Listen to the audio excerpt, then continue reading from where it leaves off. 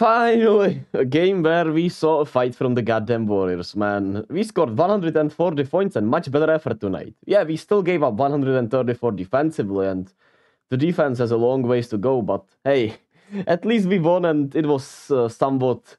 Well, the second half was really satisfying. Third quarter, Warriors showed up today. Kuminga went off, Wiggins went off, Steph showed out in the fourth quarter, Clay went off in the third quarter, so there were a lot of fun signs, at least today in this game, and I'll take what I can get.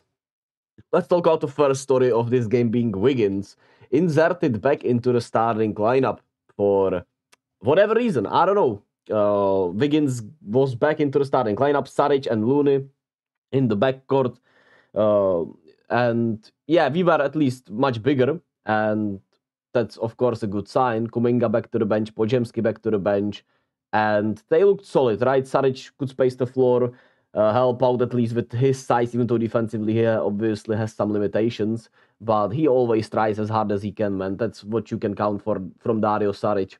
And Wiggins back in the starting lineup. I do wonder if he was put in there to increase his trade value. And it worked tonight if that was the reason. But it also makes you remember how good he can be when he's on, and how hard it is to actually find a player of his skill set, right? Of his athleticism, defense, attacking the paint. Actually, when he shoots it well, right, he is on when he's on. But this season we have seen this story too many times. But today he was great. He obviously looked as engaged as ever. The effort was there on both ends of the floor. You saw him actually hit some jumpers today, more in rhythm, more attacking. It's still not as aggressive as you would like Wiggins to be, but still, it was a great sign. And he was playmaking his ass off also today, so that was beautiful to see. And yeah, defensively, of course, we are still not great. Like I said, that's the biggest all-arching story, right? And it starts at the top, man. Steph defensively has been awful this season. I will not take anything else.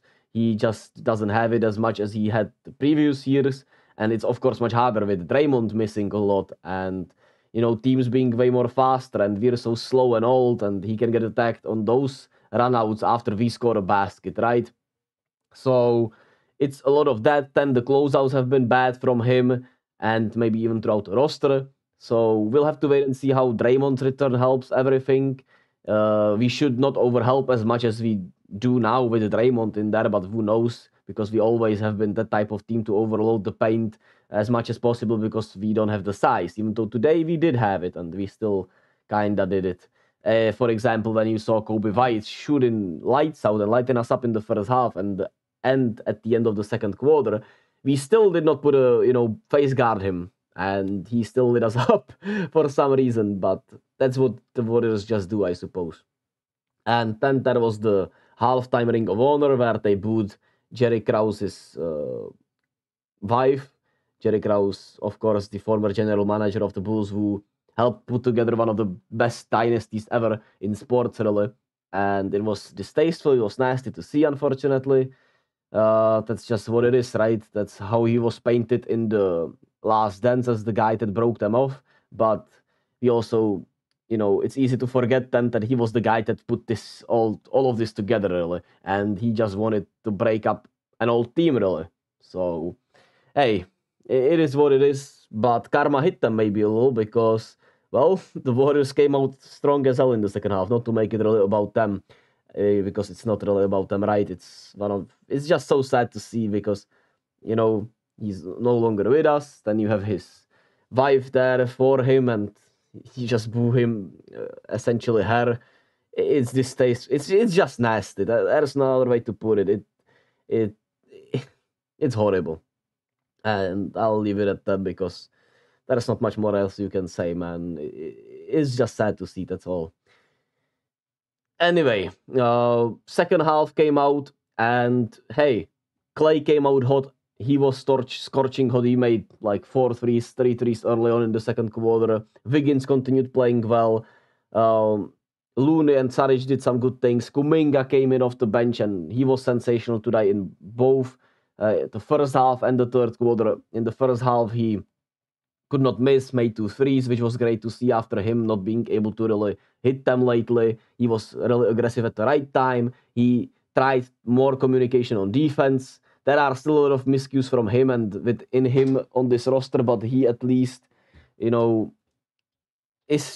see the signs of improvement and the willingness to, do all of these things. I know you could say that he should be doing this all the time, but hey, changing your mindset and changing the ways you do things is not as easy, right? Not for for literally everyone is hard. And it's really funny, right? Wiggins having a great game, Kuminga having a great game.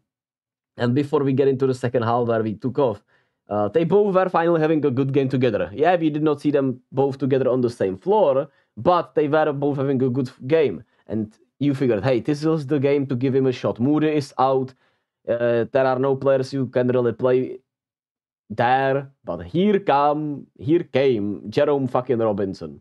And when I saw him on the floor, I was like, that cannot be serious, man. Like, I know Kuminga and Wiggins have been awful, but this is finally probably the first game this season we saw both of them actually play well. So just play them together and try it. If it's awful, hey, you can't play it in the second half. Yet we unfortunately played Jerome Robinson, and it was horrible. It was just awful. And I hope he finds himself, somewhere, even if it's with us. I hope so, but I do not know what else to say, man. I don't want to see Jerome Robinson on the floor unless we have like 5 injuries. But thankfully, Steve Kerr finally gave Kuminga and Wiggins another shot to play together, and they finally played well together today. Well off of each other. It was great to see them create off of each other and actually play well together, even offensively and defensively. And the second half, it was great to see Kuminga just take over in that third quarter. Steph was hyped for him as much as I was here at my couch. And like I said, Clay was on a heater in the second half. He loves to play in Chicago, man. He just loves that place.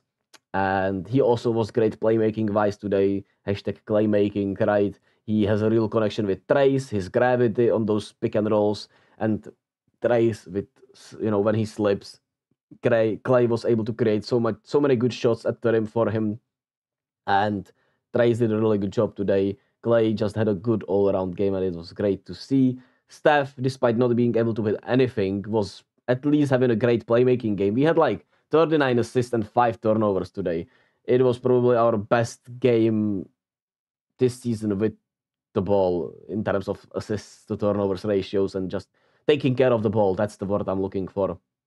And hey, Steph, despite clearly struggling with his shot, woke up in the fourth quarter and went off in that at the end of the game in the clutch to take us home. And it was, nice to see him get going. Hopefully it's a sign of things to come for him. And you saw him at least give much better effort defensively than he has been giving lately. So better energy today. Shout out Dario, Loon, Wiggins, pretty much everyone that played besides Jerome Robinson today. Everyone brought a little something. It was not pretty, right? 134 points from Chicago is tough, but they're one of the hotter teams in the league at this point because they've really found themselves after Zach LaVine's first injury. He is back and playing better than he did before the injury, more within the team. So it is a good win against a team that is clearly on the up. That was clearly on the up, and we torched them offensively. And our defense just does not have the personnel right now. So offense is what we have to lean on, really. And a win is a win. I will not hold out hope. I will hold out hope because that's the most. What can I say? That's the most rational thing to do, man. Hold out hope that we will see Wiggins play like this every game. But I will not obviously count on it. It would be foolish. But I will hold out hope that Wiggins snapped it, man. It was more of a mental thing, and he finally snapped it, and we'll go back to seeing the good old Wiggins. And if not, at least he can maybe up his trade value. Yeah. And I still don't want to see Kuminga go, but it feels like if really we trust the core, we will have to let go of Kuminga to not only free him from this system, and I think he will thrive anywhere he goes, but to get the high-end talent that we need right now. But we'll see, man. We'll see. We play the Bucks today on a back-to-back. We will see which Warriors show up. It is a back-to-back in Milwaukee, who just blew out the Celtics like yesterday. So we'll see. But their defense is gettable almost as much as ours. So of course the size will be an issue. We will defend Giannis with Draymond out, Brook Lopez, Bobby Portis in there. Dame, of course, still, they have some good shooters. It should be a shootout if we have the energy for it. But we'll see if we can keep up tomorrow. Nonetheless, as always, be kind to yourself and to others. And love and be, baby.